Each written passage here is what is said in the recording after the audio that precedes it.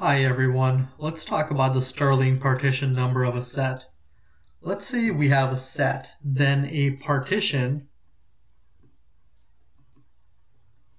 of the set is a set of non-empty, disjoint, and all these words are important, disjoint subsets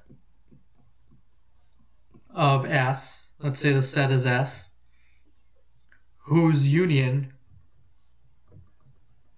is S. So I'm going to give you an example because it's a bit of a mouthful to swallow here. First of all, let's look at the set A, B, C. So we're going to let that be S. That's going to be the example in which we'll find all the possible partitions. So one partition is the partition of singletons, A, B, and C. Notice that the sets are disjoint and they're non-empty in the partition. Another possibility is A, the singleton, along with the two set BC. And so you can probably tell that we're going to have a couple more of these. We're going to have B and AC, and we're also going to have C and AB. So we've got the bunch of singletons here, and we've got singletons with two sets here. And the last example is of the partition that consists of just the set consisting of the set. So ABC in a set, and that's the only element. So those are all the partitions of S. What we are going to be looking at are K partitions. K partition is a partition containing K sets. So this one here is a 3 partition. This one, and this one are 2 partitions. And this one is a 1 partition. We're going to denote by N split K. That's what I call this. I don't think it's standard. N split K is number of K partitions of a set of N elements, otherwise known as an N set. So let's do a couple of computations. I'm not going to show exactly how these are done because I'll give a more general formula in the end.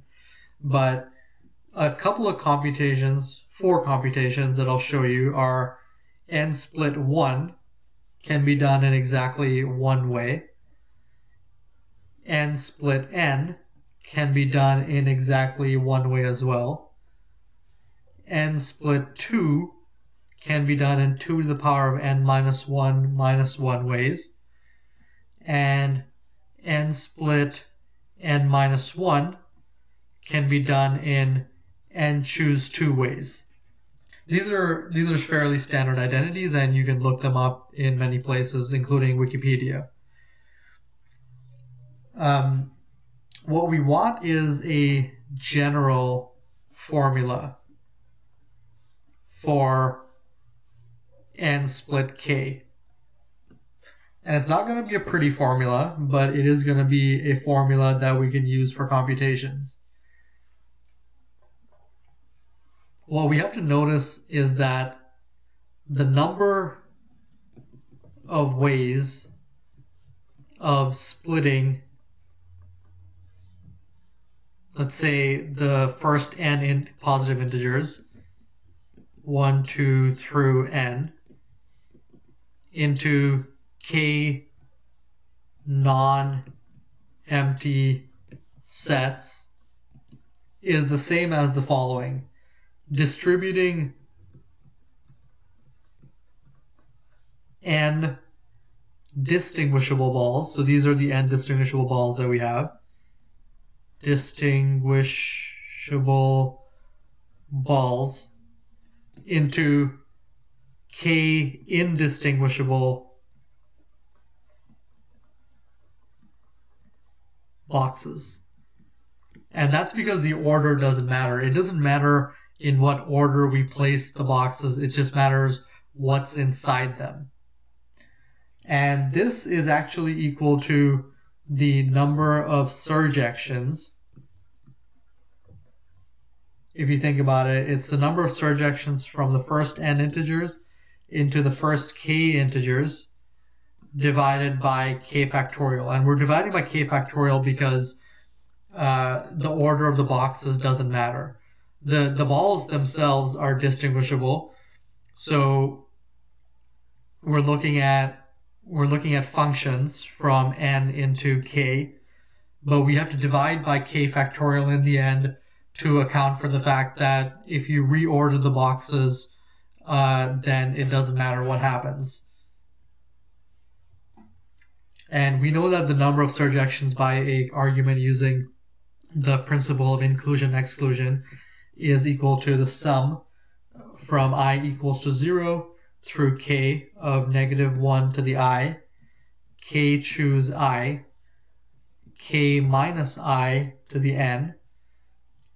That's the number of surjections from n to k. And we divide by k factorial, and that is equal to n choose k. And if you're wondering where I got this formula from, I have a different video on it. Thanks for watching, and I'll see you next time.